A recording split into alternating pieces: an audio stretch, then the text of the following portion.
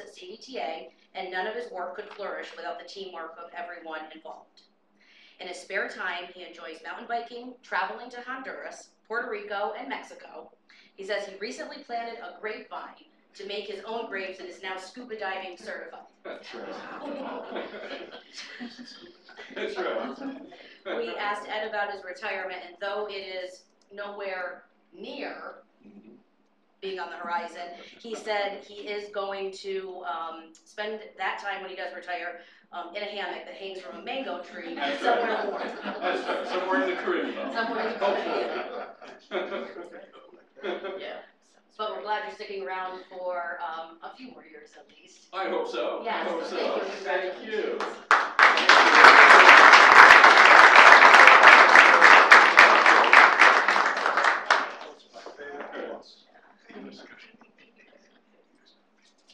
Thank you. Thank you.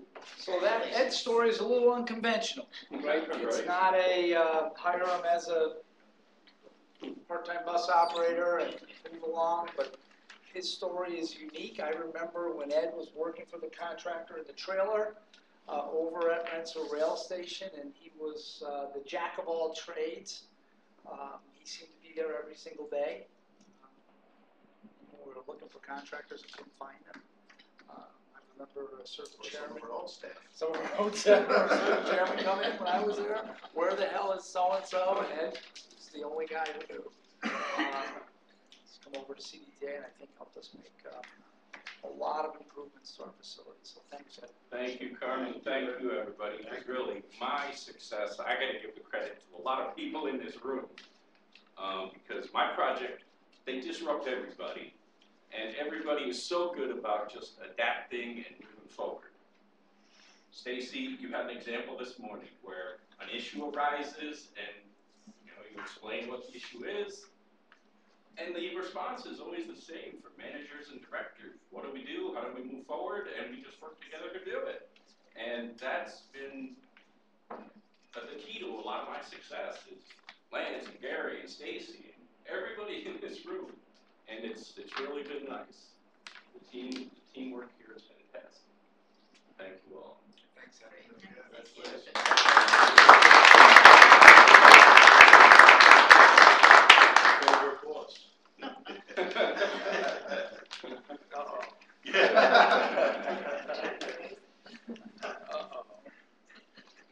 We'll start with committee reports. Board Operations Committee met on April 12th. We reviewed the agendas and activities for the committee meeting in today's board meeting.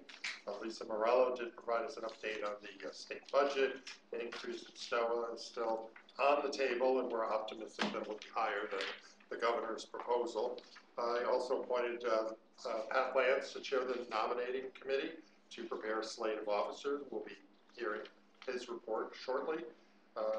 We are also refreshing the board committee assignments for the new fiscal year.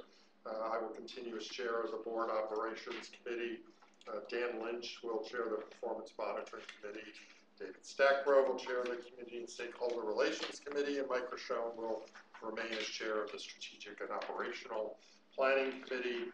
Mike is also chairing the West Facility Ad Hoc Committee that was appointed a few months ago. Thanks to everybody who comes to our meetings and the chairs of the committee who have to put in some amount of time to prepare for each meeting and for each board meeting. Appreciate your work and commitment to the board. And our next Board Operations Committee is slated for May 17th, 9:15 a.m. here at 110 Waterville. Any questions about that committee report?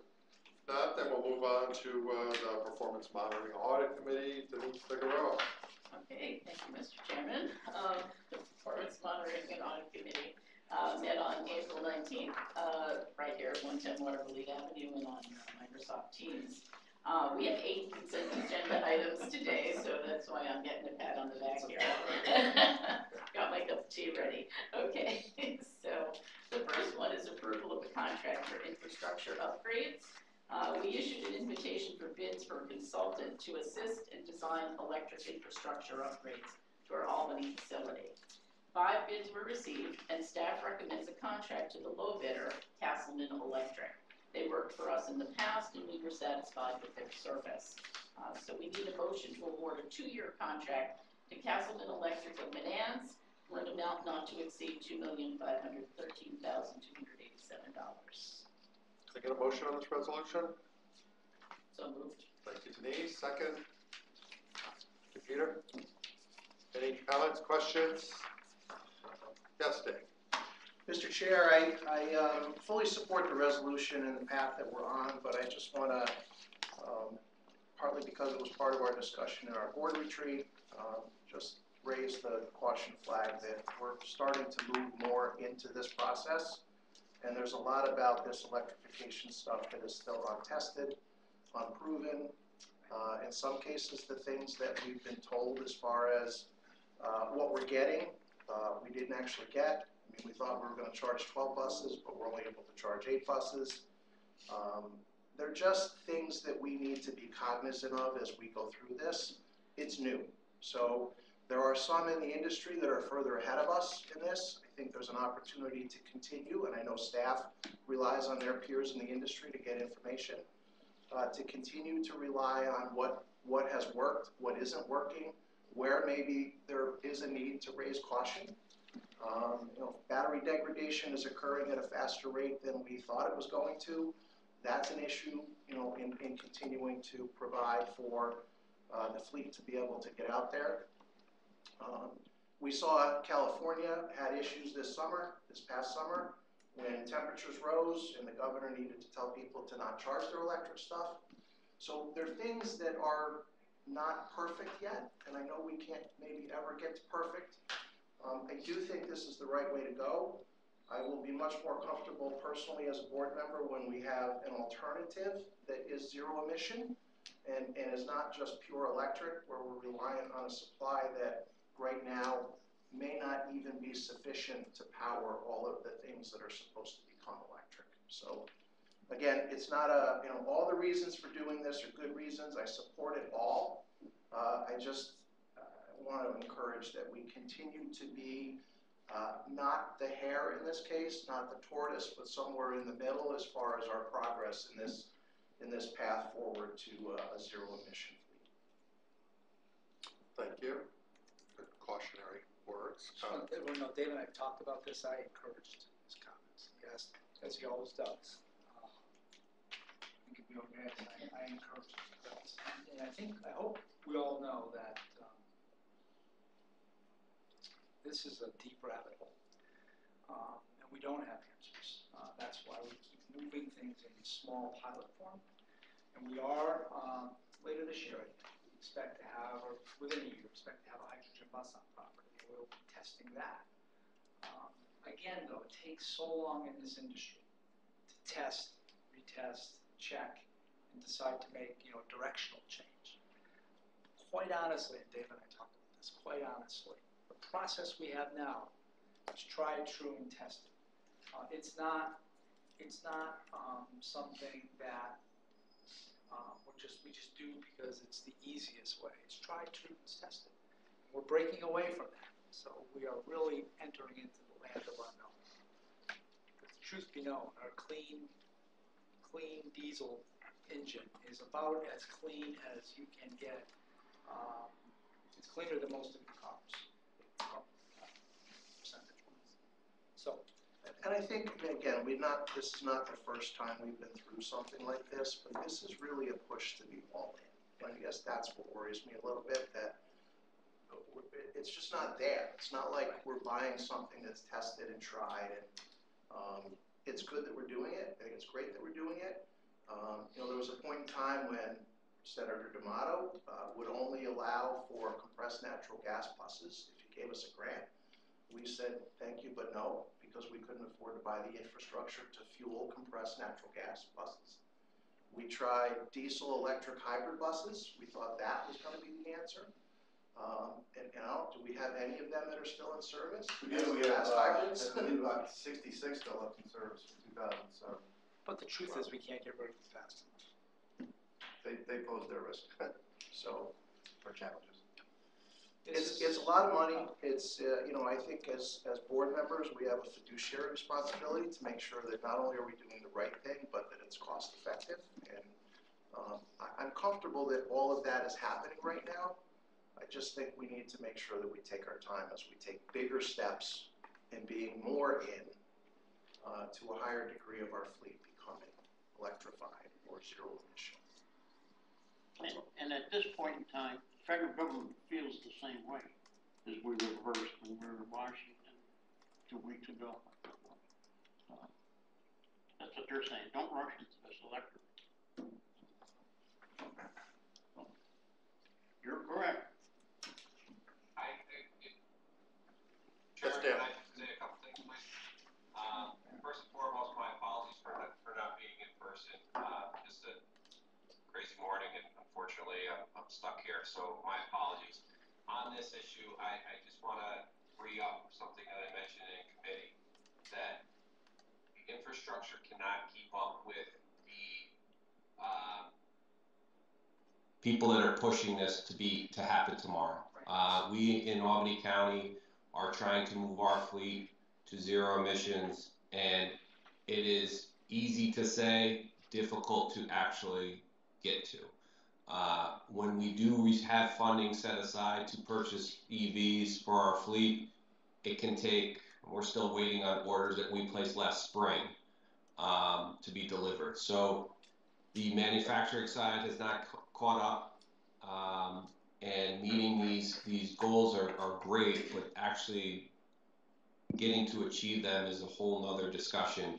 And then the infrastructure itself to charge is another massive concern that I don't know what our garage capabilities are to charge these as we bring more and more on board, but that is a very costly, will be a costly agenda item, and I just want to throw that back out. I love the direction we're going in and really expanding our portfolio of options to get to zero emissions. I'm with you, Dave, but I think that having these lofty goals to achieve them tomorrow are just unrealistic. Anything else?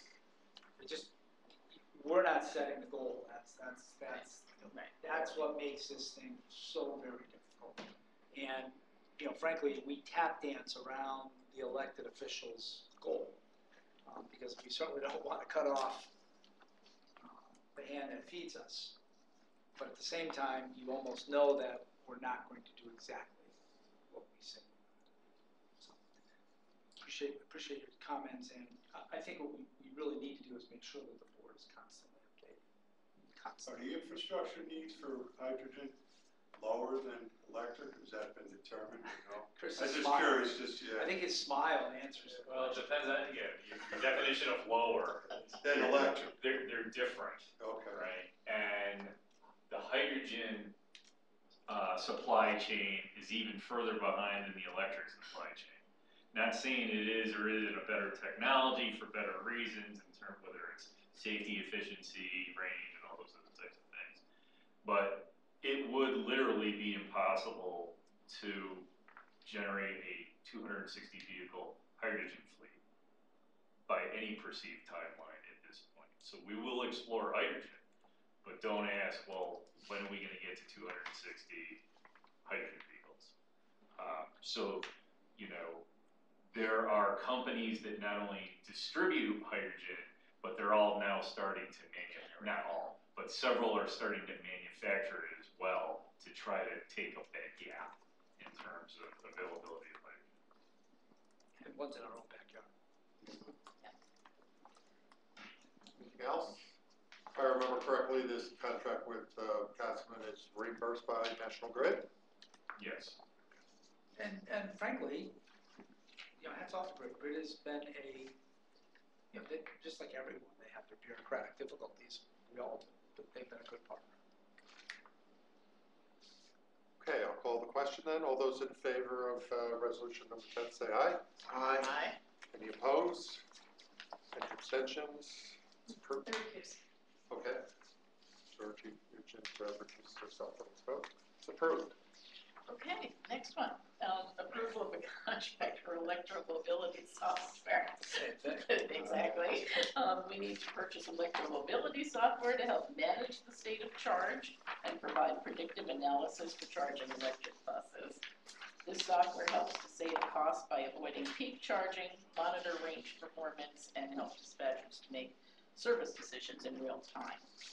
To ensure continuity of operations, staff recommends a sole source award to Innovations in Transportation, INIT. We need a motion to award a contract to Innovations in Transportation Incorporated of Chesapeake, Virginia, for an amount not to exceed $544,481. Can I get a motion on this contract? Thank you, Dave. Second? Peter, thank you. Comments, discussion? Do we do a expense savings projections when we in the summary when it says it'll create efficiencies? Or is it just any estimates going forward? Specifically related to this electromobility software? Yeah. We don't have a baseline, so this software will help us start the baseline. Okay. We don't own any software that can collect and analyze this data yet. So it's now that we're expanding the program a little bit, it's time to invest in the software that actually lets us get down into the weeds in terms of what this is going to cost and how it's going to work. But this, to support, without going into the rabbit hole again, but to support your discussion of a few minutes ago, just focus in on predictive tools. Heretofore, we didn't need a predictive tool. Now we will, if you're going to move past pilot, you need a predictive tool to make sure you have a handle on where every bus is, what its status is, when it needs to be charged. It's all. This is a completely different game than we're in today. Right. Not saying we can't do it, but a completely different game. Anything else? All those in favor say aye. Aye. Aye. Any opposed? Any abstentions? It's approved. Okay, next item is approval of a software license for scheduling system. We need to purchase additional software licenses for the fixed route scheduling system to accommodate peak service levels above 200 vehicles. The software has several features, including fixed route scheduling, run cutting, and trip planning. The cost is based on a one-time license adjustment fee and 2 additional years of maintenance and support. So we need a motion to purchase software licensing from Giro of Montreal, Quebec, Canada, for an amount not to exceed $149,896. I'll make that motion. Thank you, Denise. Second? Josie? Any discussion? Giro, we've worked with them before, Right. all the time. This just adds licenses if I got that right. Oh, that's right. Yeah, That's this is just adding licenses. Standard for our shop here, I guess. Seeing no other comments, all those in favor say aye. Aye. Aye. Opposed? Any abstentions? It's approved. Okay, next one is approval of a contract to upgrade the parking software at the Rensselaer Rail Station. The rail station parking management system needs to be upgraded. The new system features a cloud-based software program, new gates, ticket dispensers, and other hardware enhancements. So we need a motion to award a 1-year contract to Access Technology Integration of Lighting Skills for an amount not to exceed $352,742. Can I get a motion on this? Dave, second by Peter. Any comments? Talked about this quite a bit in committee. Yep. No other comments? Then all those in favor say aye. Aye. Aye. Aye. Any opposed? Any abstentions? It's approved. Okay, so our next item is approval of a contract for Montgomery County Infrastructure Planning. We issued a request for proposals for a consultant to assist in the planning and design of infrastructure to support service in Montgomery County. 5 proposals were received, and staff recommends a contract to MJ Engineering, a highly regarded firm in the Capital Region. We need a motion to award a 3-year contract with 2 1-year extensions to MJ Engineering and Land Surveying PC of Clifton Park for an amount not to exceed $637,414. Should we get a motion on this? So moved. Denise, second? Second. Thank you, Dan. Any comments or questions? Yeah, just a clarification here, this is, we've been operating service in Montgomery County now for 8 or 9 months. The route network, well-designed, well-planned, doing well, but there is really no supportive infrastructure, the things that maybe we take for granted here in the other 4 counties, shelters, lighting, crosswalk redesign, curb cuts, all those types of things that help our customers and help us. So MJ will help us as we identify locations, or they will identify locations that help us in that design. Really, it's to catch up in Montgomery County, all part of our plan. Great. Anything else? All those in favor of the MJ contract say aye. Aye. Aye. Any opposed? Any abstentions? It's approved. Georgie again will abstain.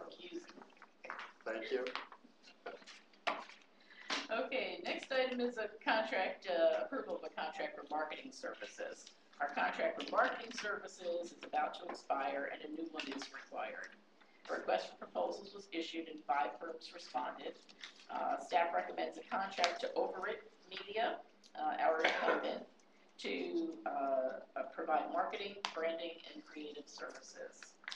We need a motion for a 3-year contract with 2 optional years to Overit Media of Albany, not to exceed $150,000 per year.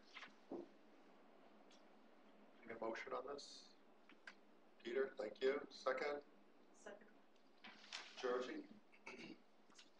Marketing, just want to thank You know, John made a presentation here. It's a tough one, right? The incumbent doing a great job. We're very pleased. You know, they've been sort of the people behind the scenes on a lot of our branding. But you know, from time to time, I think it's healthy to put it out on the street and see what's out there. And actually, it was a pretty spirited competition. I think the committee, John's committee, did a lot of work ferreting through. But at this time, they weren't convinced that the 2 competitors were enough to change at this time. So we're real comfortable and happy with Overit. They do a great job for us. Located in the old St. Teresa Church up on New Scotland Avenue. Yeah, and that happens to be my alma mater. So, I yeah. probably That's a lot of time in. Yeah, I wonder what room. Yeah, right, exactly. They have a sound studio, and it's where the altar boys used to hang out. Probably Dan. It's an impressive building. If the walls could talk. If the walls could talk. I wish I would have known. I would have asked for Dan Lynch. Any other comments on this one? All those in favor of the Overit contract say aye. Aye. Opposed? Any abstentions? It's approved. Okay, and now our last contract is for fuel purchases. We do monitor the fuel closely, looking at forward pricing provided by our supplier, Moravito. When fuel dropped 27 cents per gallon to $2.78 from our February contract at $3.05, we locked in the lower amount for an 8-month contract starting January 2024. So we need a motion to award an 8-month contract for diesel fuel to take effect on January 1st, 2024 to Moravito Energy Products of Binghamton, New York for an expected value of $4,168,760. Motion on this? Second. Dave, second by Denise. Comments? Mike and Trish, everything you do to track this down, keep an eye on it. So you know it's volatile. What is it today? It is 305. Right back up and probably will go higher. Good move. Hopefully no. Yeah. And it's certainty. Yeah. Yeah, it is. That's what we're looking for. All those in favor say aye. Aye. Aye. Any opposed? It's approved. Okay, and actually I lied. There one time or other. Sorry. No money involved. But it's not a monthly, right, it's not a contract. Next was the investment committee, report. We have the investment policy that needs to be approved.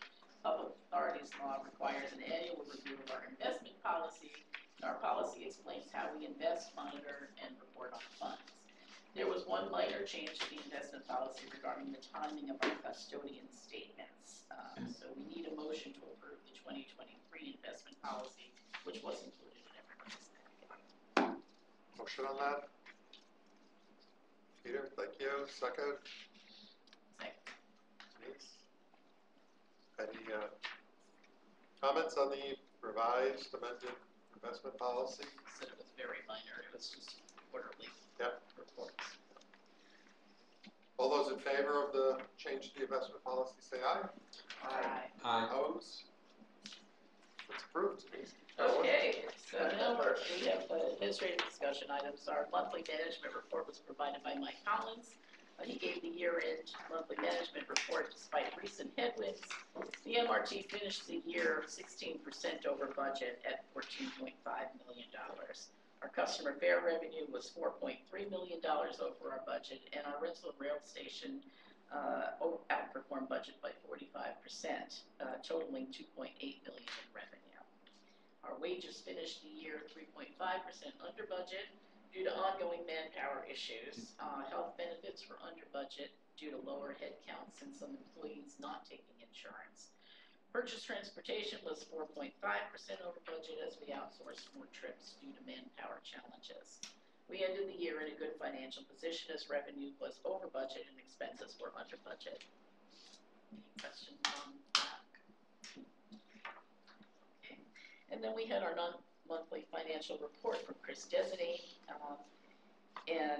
The fixed route ridership was up 20% for the year. Star ridership was up 13% for the year. Fixed route on-time performance ended the year at 75%, and Star on-time performance was at 80%. Missed trips have trended down the past few months, but there have been fluctuations all year depending on headcount. We had 235 preventable accidents this year, down 8 from the prior year, and 205 non-preventable accidents, up 10 from last year. And unless there are any questions, that concludes my report. And the next meeting will be on May 24th here at 110 Waterloo Avenue. Thank you, Denise. Anybody have any questions for Denise? All done.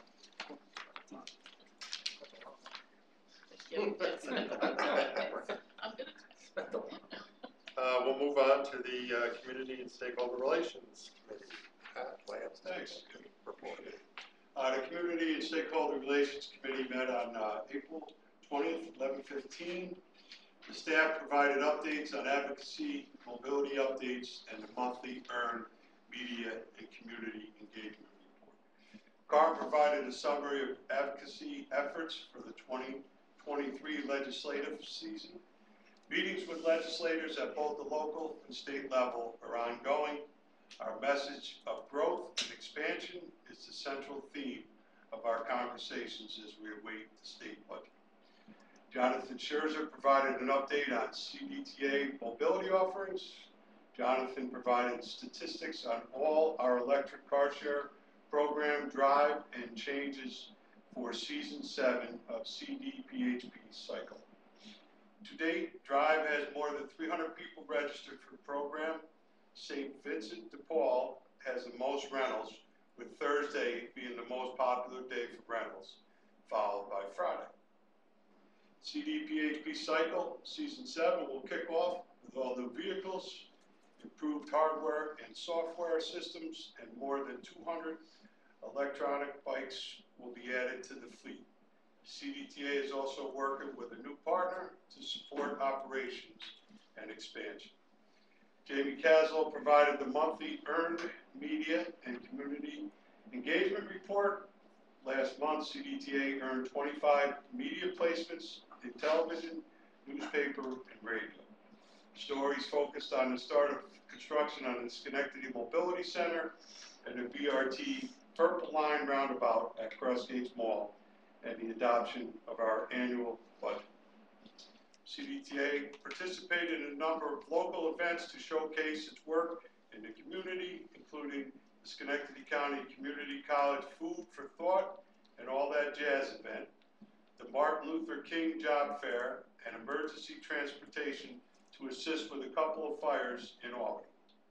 Looking ahead, CDTA will participate in United Way 518 Day, assisting with 2 beautification projects in the community, and CDPHP Workforce Challenge also on May 18th. Any questions? If not, the next meeting of the committee will be held Thursday, May 25th, 11:15 at 110 or via Microsoft Teams. Pat? Welcome. We'll move on to the Strategic and Operational Planning Committee.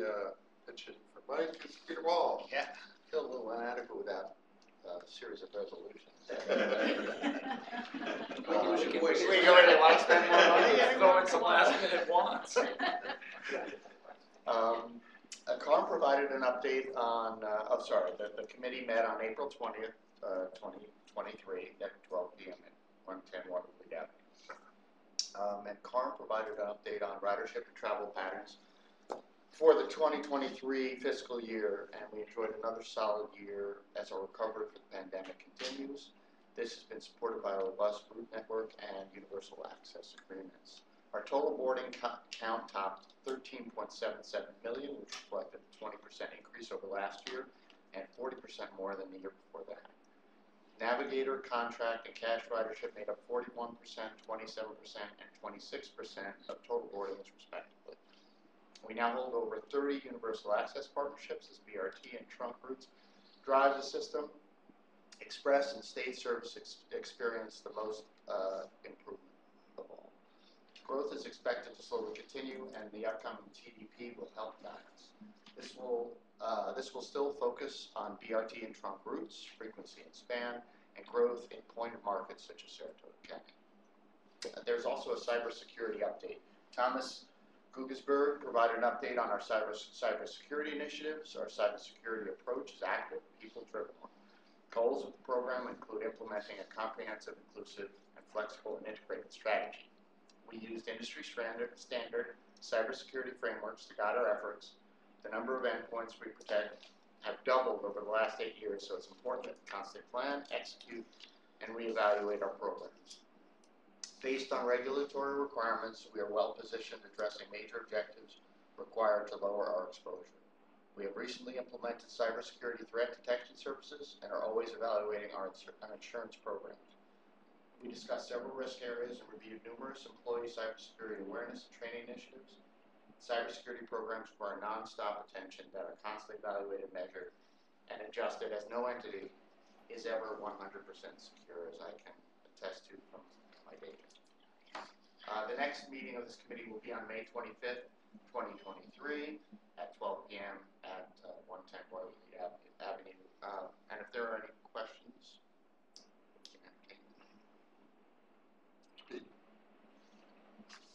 Questions?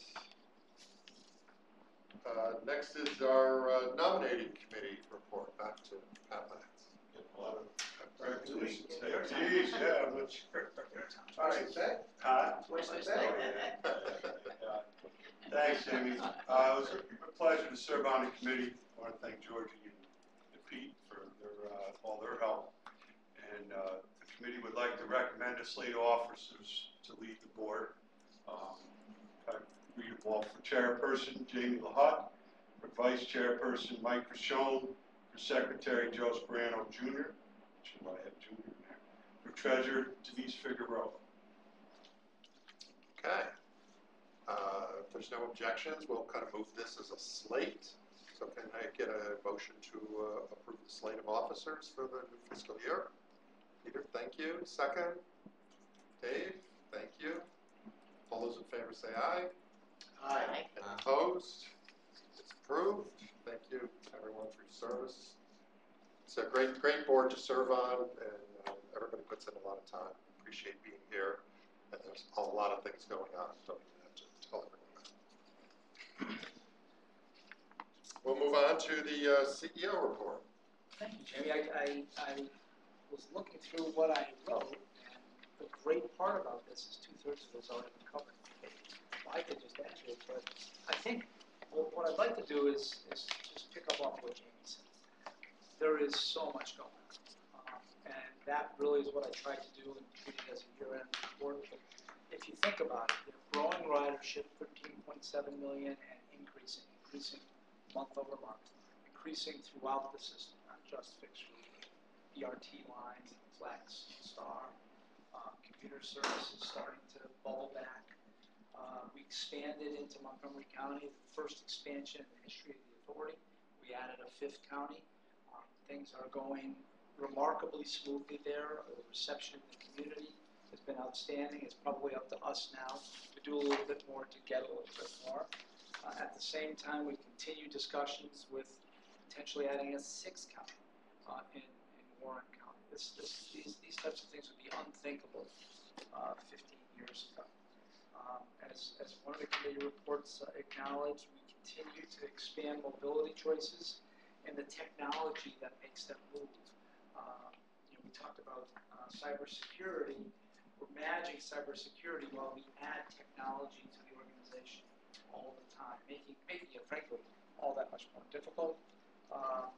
CDPHP cycle, remember when we started it 8 years ago, we had almost absolutely no idea what we were getting into. But sort of like electrification, we learned quick, and we built it into, I would argue, one of the premier mobility programs in the capital region, maybe in New York State and the country.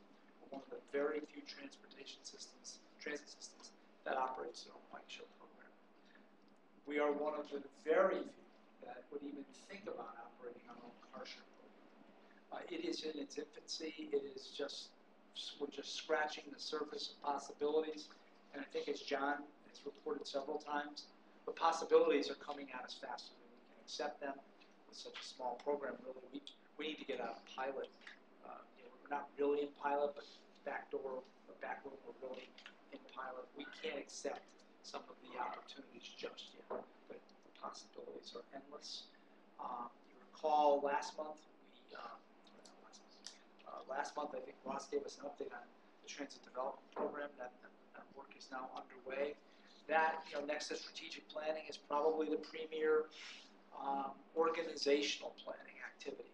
We had to delay it because of the pandemic. I'm glad we did, because really we need a fresh look post-pandemic at what we're doing, how we're doing it, how we lay it out. It really is the groundwork for a lot of decision making that comes about.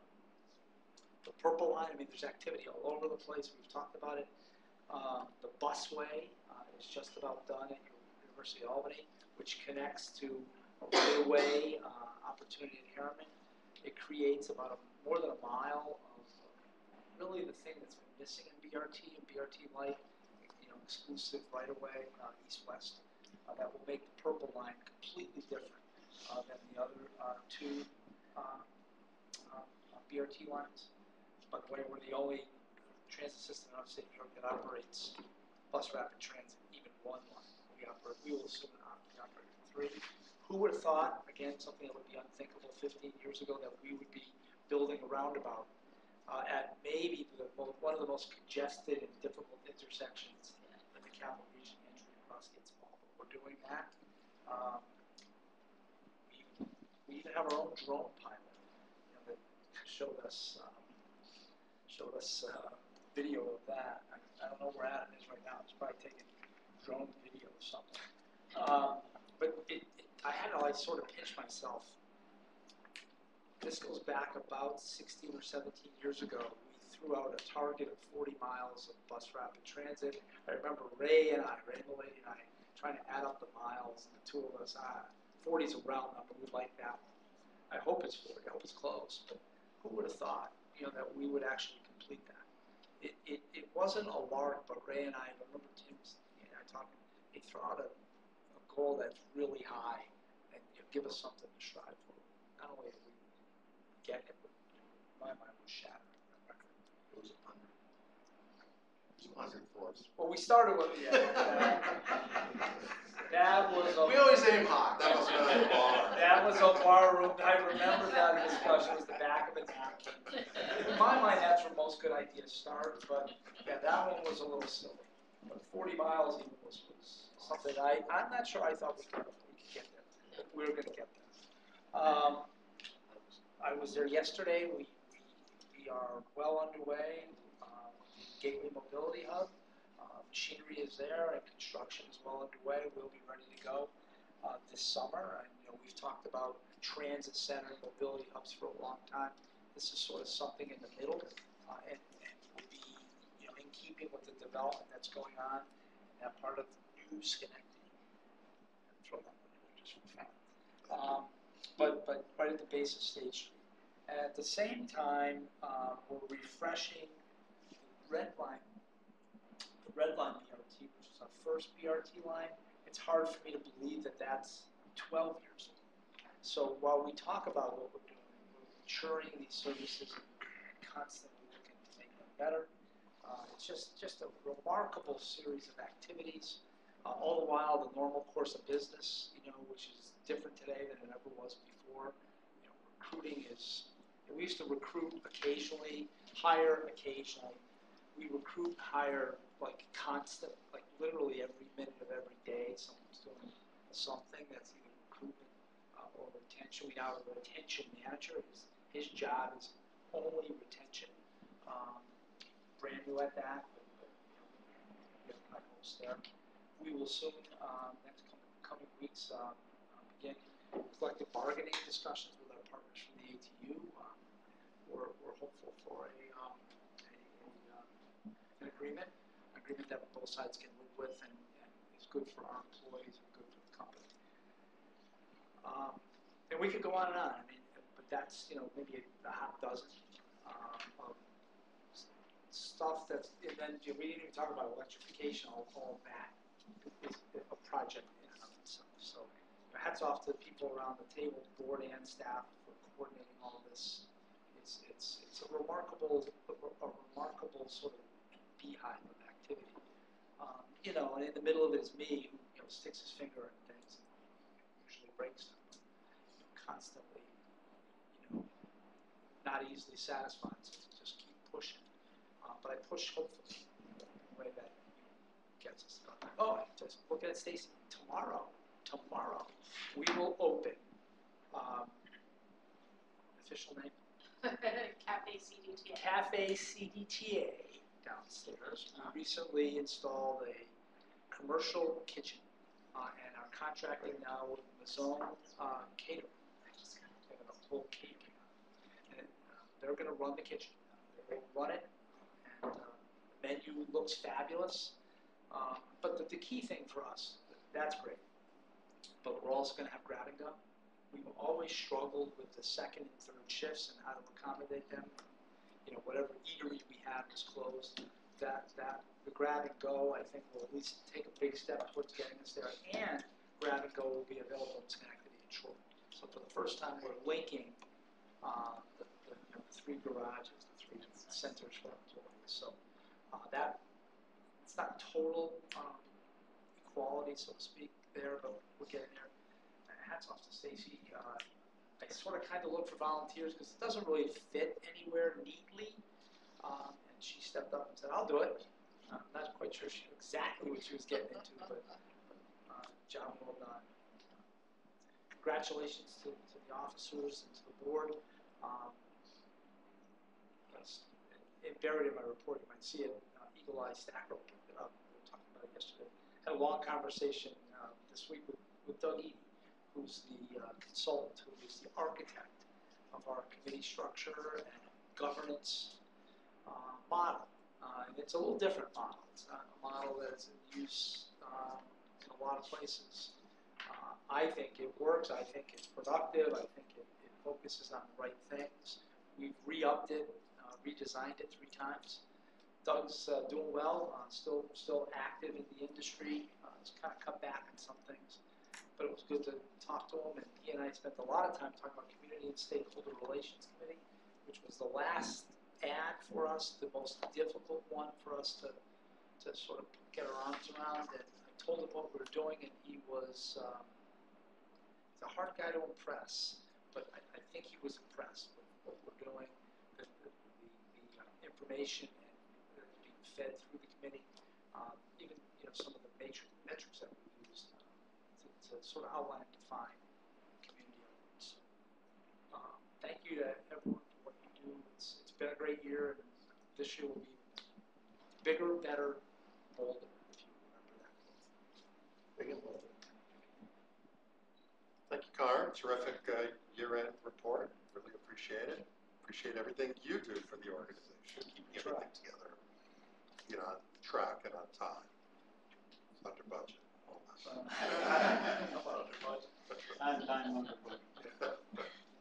Anybody have a question for Carm? Otherwise, we'll move into board member comments. Any board member have anything they wanted to share with the group today? I'm sorry. Oh, go ahead. Doug Eady was definitely a game changer, no doubt about it. And I tried to talk Dave into giving us hazardous duty pay when we had to go through all that training, but it was tough, but it showed. This is a pretty decent organization. There's no doubt about it. He's not everybody's cup of tea. It's different. Dave? Mr. Chair, just sort of an update on industry side of things. I still serve as a member of the Finance Committee at APTA. The Finance Committee just approved and passed on to the Executive Committee, so you probably saw that this weekend. The budget for APTA for the July 1 to June 30 upcoming year. I only mention that because there was a lot of conversation in the Finance Committee about the future. And concerns, I know we've talked about them here, about finances going forward and what could be or what may not be. But APTA is concerned about where the industry will be with this fiscal cliff that we're headed towards, what that will do for attendance at conferences, which means revenue for APTA, as well as dues and the ability of systems to continue to pay dues when they're challenged financially because of this cliff. So it's not just us. I think we're doing the right things and talking about it very early. I think we're in good shape for a period of time, and the fact that we're talking about it well in advance of when it could occur, I think is a credit to us. So, but it is a generally, it's a concern in the industry broadly. So, thank you. Anyone else? Question, Carm, you said that the community and stakeholder, for those who weren't here to experience that battle or whatever it seemed to be. It wasn't a battle, but we had the traditional committees, even though even with us they're kind of unconventional. Most even this transit system that I grew up in used to have 8 committees.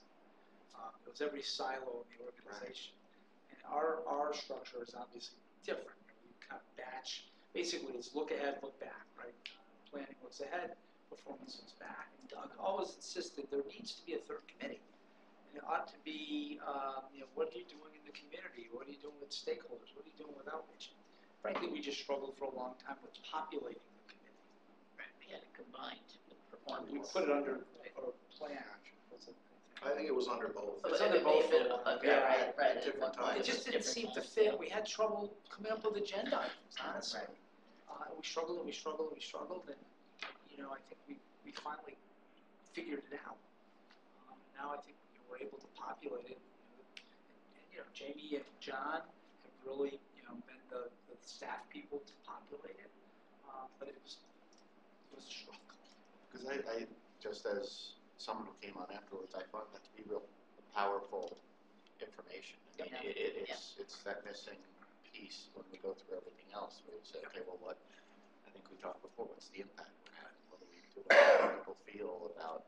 And if there's anything we've learned in the last 8 or 10 years, it almost doesn't matter what the facts are. It's how people are feeling, right? So that's really excellent. I took a big stride was we learned how to bring our message to the people, and I think that was a huge bomb, no doubt about it. But from a governance perspective, I don't think we ever struggled with the fact that we needed to forward facing. We struggled with the governance side. How do how do we manage that? What is it we're talking about? What types of decisions will we make as a result? And frankly, I think until we jumped in, and we did for a while, the committee just was all over the place. But now we're on the right track. He actually, I think, had a smile on his face. He's tough. The guy gets up at 3 o'clock in the morning, works out. He's 82. Works out for a couple hours, has this routine that's incredible. And I read his routine. I don't read the way everybody else reads. Reading, I read as a job. I didn't know how to respond to that. Then at about 7, he starts his work. The New York Times and the Wall Street Journal. Those are just 2. And then, I didn't get paper. Oh, yeah. Before 7. And not scan. Right. He's an interesting cat. So having it as its own committee was the right thing to do, and I think, the proof is in the pudding. It got the attention it deserved, and it's led by excellent individuals. Did APTA follow, because with Jamie and that being on the committee, did APTA always have a community like they have now? With the one Jamie's on in the scene, did they just start theirs after ours? They've always had it? They've always been there. I mean, it's marketing Yeah. and communications with now a bigger focus on community engagement.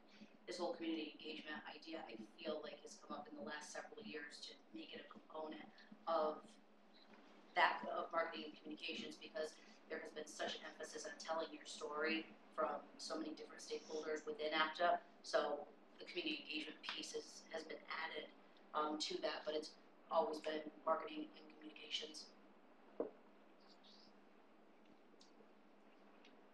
I think it's a good reminder too that our stakeholders are internal and external. Right? Yeah. They're the community we serve, and they're also our employees. And that's got another big purpose that keeps us fresh. And Like the last meeting, focused. 2 meetings ago, we talked about Blink.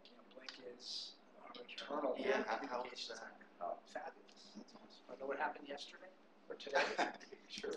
I mean, literally, it's stuff we just talked about. It's on Blink. And by the way, just FYI, John's in the middle of. We're going to be talking. TransPro is going to be. John, tell us about that. I think it's interesting. We engaged TransPro last year. We've been doing rider surveys, and it's been probably going on about 2 years. Right before the pandemic, we did our last community survey. We brought a bunch of folks over to the Hearst Media Center, brought them in for a day or so. Chris did a presentation on micromobility in Europe. We did some other topics. And then we also went out to the public. So that's what we'll do now. We have a list of about 20 stakeholders covering 5 or 6 verticals, from economic development to advocacy organizations to civic organizations. They'll then follow that up with standard general public outreach as well. And this is more amorphous in that I want to know your thoughts on the value of us to the community. Not how was your trip today, how many minutes behind or ahead was the bus. This is much more strategic thinking and planning based. So we do this. We put it together with the fixed route stuff that we do throughout the year. There's also employee engagement coming up, so we have a much more robust program. But getting out in the community, Carm, obviously, Jamie, and myself, we're at these things all the time. But when we're not there, it's probably better to hear what people have to say. So looking forward to seeing what the results are.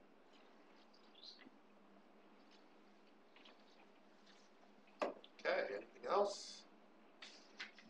Our next meeting is on May 31st, Wednesday, May 31st, right here at 110 Watervliet Avenue. Judge Sparana, if this happens to be your last board meeting, we appreciate everything you brought to the board and do for us and your participation. Very active. Good luck in your endeavors. Thank you. Yeah, this is my second go away time. Thank you anyway. Thank you, Joe. You're welcome. And with that, I'll take a motion to adjourn. Second, it's approved. Thank you, everyone.